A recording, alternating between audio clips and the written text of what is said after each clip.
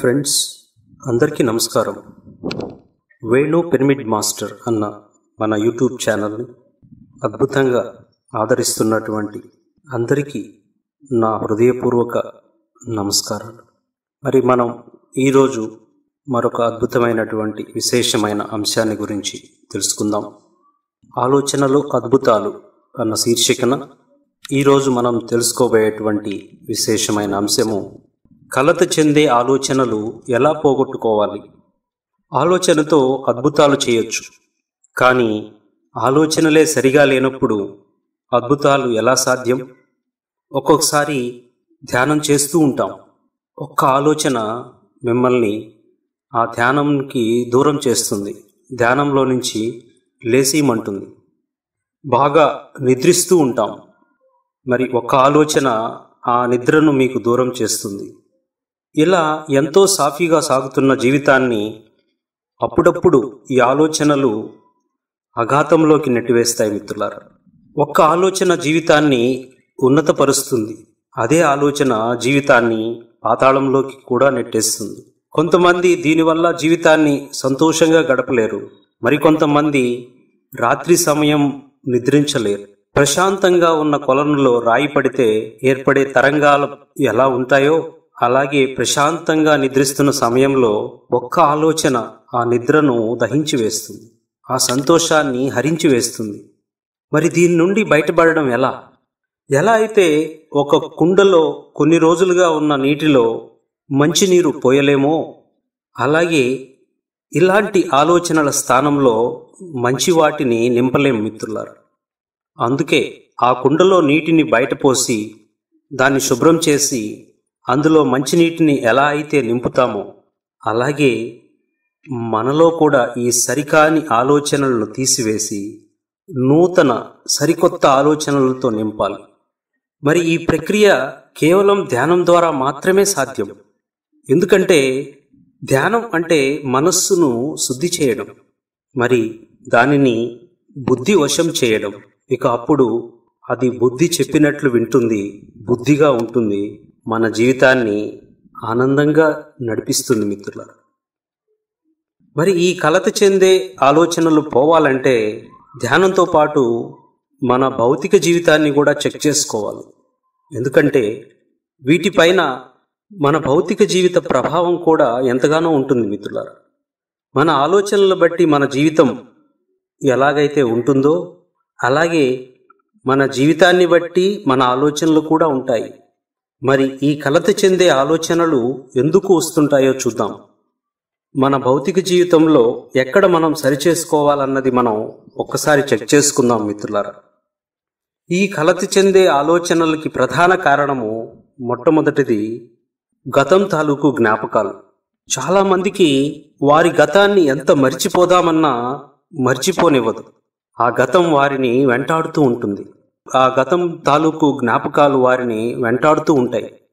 మరి ఆ గతం సరికానిదైతే వారిని మరీ బాధిస్తుంటుంది మిత్రులారా. వాళ్ళు దాన్ని మళ్ళీ మళ్ళీ గుర్తుకు తెచ్చుకొని బాధపడుతూ ఉంటారు, లేదా దానంతటా అదే గుర్తుకు వస్తూ ఉంటుంది. ఇలాంటి వారు తప్పనిసరిగా ధ్యానం చేసి మాత్రమే ఆ గతాన్ని వారి నుంచి విడిచిపెట్టాలి. ఆ గతం తాలూకు జ్ఞాపకాలు, ముద్రలు అన్నీ సంపూర్ణంగా విడిచిపెట్టాలి. హాయిగా ఈ ధ్యానాన్ని నేర్చుకొని ఆ ధ్యాన స్థితిలో మీరు కూర్చొని ఒక చిన్న సంకల్పం చేత, నా గతం ఎలాంటిదైనా ఈ క్షణమే నా నుండి సంపూర్ణంగా శాశ్వతంగా విడుదల చేస్తున్నాను. నా గతం తాలూకు జ్ఞాపకాలు, ముద్రలు, ఆనవాళ్లు, గుర్తులు అన్నీ నా ఆత్మ మూలాల నుంచి సంపూర్ణంగా విడుదల చేస్తున్నాను అని కూర్చొని ఒక 1 hour చక్కగా ధ్యానం చేసినట్లయితే ఆ గతం నెమ్మదిగా నెమ్మదిగా నెమ్మదిగా విగతమైపోతుంది. మరి ఇలా కొద్ది రోజులు మీరు ప్రాక్టీస్ చేసినట్లయితే ఆ గతం నుండి మీరు తప్పక బయటపడతారు. ఆ గతం తాలూకు జ్ఞాపకాల నుండి మీరు ఖచ్చితంగా బయటపడతారు మిత్రులారా. మరి ఈ గతం అన్న దాని మీద మనం గతంలో ఒక వీడియో చేస్తున్నాము. గతం వద్దు వర్తమానమే ముద్దు అన్నటువంటి వీడియోని మీరు చక్కగా చూసినట్లయితే దీని పట్ల మీకు కొంత అవగాహన వస్తుంది. అలాగే ఇంకొకటి పని ఒత్తిడి. ఈ పని ఒత్తిడి అధికంగా ఉండడం వల్ల కూడా ఈ కలత చెందే ఆలోచనలు వస్తూ ఉంటాయి. ఆ పనిని సకాలంలో చేయలేనేమో, ఇంత పని నేను ఎలా చేయగలను, ఏం చేయాలి, ఎలా చేయాలి అంటూ రకరకాల ఆలోచనలతో మనస్సును పాడు చేసుకుంటారు. మరి పాడైన మనస్సు మనిషిని ప్రశాంతంగా ఉండనిస్తుందా? ఉండనివ్వదు మిత్రులారా. అందుకే మనం ఏ పని చేస్తున్నా చాలా ప్రశాంతంగా, కూల్గా చేయగలగాలి. ఎక్కడ ఒత్తిడికి గురి కాకుండా ఆ పనిని చేయగలగాలి. మరి ఈ ఒత్తిడి కూడా ఒక ఆలోచనే. మరి ఈ ఒత్తిడి తగ్గాలి అనంటే మనస్సు ప్రశాంతం కావాలి. మనస్సు ప్రశాంతం కావాలి అనంటే ప్రతిరోజు ఈ ధ్యానం, యోగా లాంటివి తప్పక చేయాలి. అప్పుడు మాత్రమే మనము ఈ పని ఒత్తిడి నుంచి మనం బయటపడగలము, ఆ ఒత్తిడిని తట్టుకోగలం మిత్రులారా. అలాగే మనం చెక్ చేసుకోవాల్సినటువంటి మరొక అంశము, ఒకేసారి అనేక పనులు చేయడం, అంటే శక్తికి మించి పని చేయడం. మనం అంటూ ఉంటాం, ఎప్పుడు కూడా తలకు మించిన భారం మోయకూడదు అని. మరి చాలామంది ఇలా చేస్తూ ఉంటారు.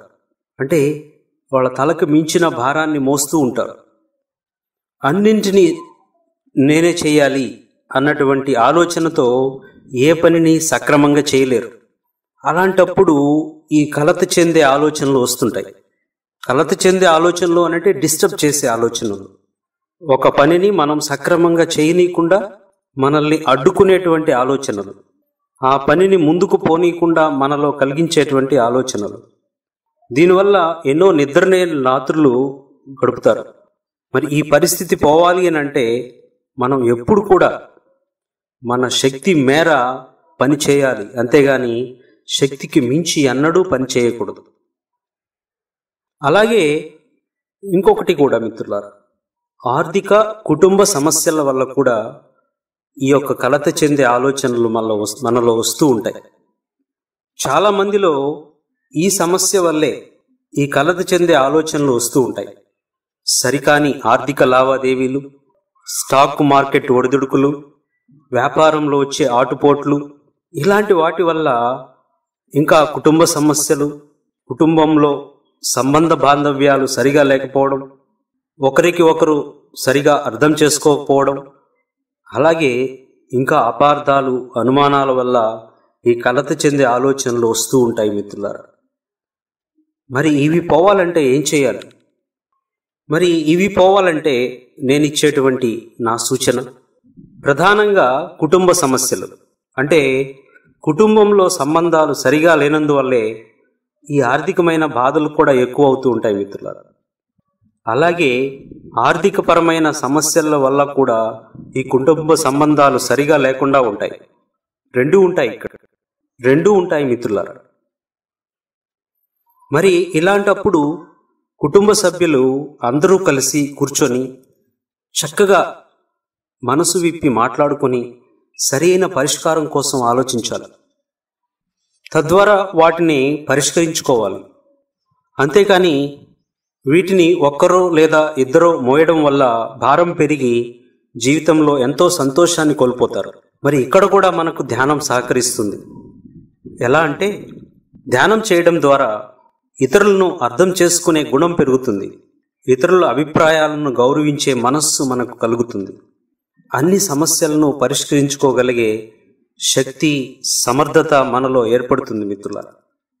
మరి ఈ కలత చెందే ఆలోచనలకు ఇంకొక కారణం అహంకారం.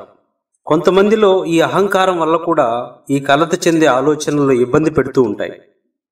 ఎలా అంటే, ఎవరికైనా ఈ అహంకారం ఎక్కువగా ఉంటే అలాంటి వారికి వారి అహం మీద ఎవరైనా దెబ్బ కొడితే వారు తట్టుకోలేరు. వారి అహాన్ని సంతృప్తి పరిచేందుకు రకరకాలుగా ప్రయత్నిస్తారు. ఆ వ్యక్తి పైన ద్వేషం, పగ పెంచుకుంటారు. ఇక దాన్ని సాధించే వరకు నిద్రపోరు, సంతోషంగా సుఖంగా గడపలేరు. వీళ్ళకి మళ్ళీ మళ్ళీ ఆ సన్నివేశం గుర్తు వచ్చి ఎంతో దుఃఖానికి లోనవుతుంటారు. మరి ఈ అహంకారం మన నుంచి పోవాలి అనంటే తప్పక ధ్యానం చేయాలి మిత్రులారా. అజ్ఞానం వల్ల పుట్టిన ఈ అహంకారానికి జ్ఞానాన్ని ఇవ్వాలి. ఎప్పుడైతే మీరు ఈ జ్ఞానాన్ని పొందారో అప్పుడు మీకు జ్ఞానోదయం అవుతుంది. ఆ అహం మీ నుండి పోతుంది. జీవితం ఆనందంగా ఉంటుంది. అహం కూడితే అజ్ఞానం, అహం వీడితే ఆనందం మిత్రులారా. మరి ఇలాంటివి ఎన్నో మన భౌతిక జీవితంలో ఎదురయ్యే పరిస్థితుల వల్ల మనలో ఈ కలత చెందే ఆలోచనలు ఏర్పడుతూ ఉంటాయి. మనల్ని అన్ని వేళలా డిస్టర్బ్ చేస్తూ ఉంటాయి. మనం చేస్తున్న పనిని సరిగా చేసుకోనీయకుండా ఇవి అడ్డు తగులుతూ ఉంటాయి. మరి ఇవి తగ్గాలి అనంటే వీటికి మూలం అయిన మన అంతరంగంలో మార్పు రావాలి. మన అంతరంగంలో మార్పు రావాలి అనంటే ధ్యానం చేయాలి. ధ్యానంతోనే అంతరంగం ఆనందంగా ఉంటుంది. అంతరంగంలో ఆనందం ఉన్నప్పుడే మన భౌతిక జీవితం కూడా ఆనందంగా ఉంటుంది మిత్రులారా. ఎవరి మనస్సు అయితే అడవిలా ఉంటుందో వారి జీవితం దుఃఖంతో నిండి ఉంటుంది. ఎవరి మనస్సు అయితే పూదోట అవుతుందో వారి జీవితం ఆనందంగా ఉంటుంది మిత్రులారా. మరి అడవిలాంటి మనస్సుని పూదోటగా మార్చుకునేందుకు ఏకైక సాధన మార్గము ధ్యానము. మరి తక్షణమే మన జీవితాల్లోకి ఈ ధ్యానాన్ని ప్రవేశపెట్టుకొని ఖాళీ సమయంలో ప్రతిరోజు ఉదయం సాయంత్రం ఎవరి వయసు ఎంతో అన్ని నిమిషాలు హాయిగా కళ్ళు మూసుకొని సుఖాసనంలో కూర్చొని సహజంగా జరుగుతున్న ఆ శ్వాసని మనం గమనించినట్లయితే నెమ్మదిగా కొద్ది రోజులకి చక్కగా ఆలోచనలు తగ్గి మన జీవితం ప్రశాంతంగా సాగుతుంది మిత్రులారా. ధ్యానం శరణం గచ్ఛామి. Thank you.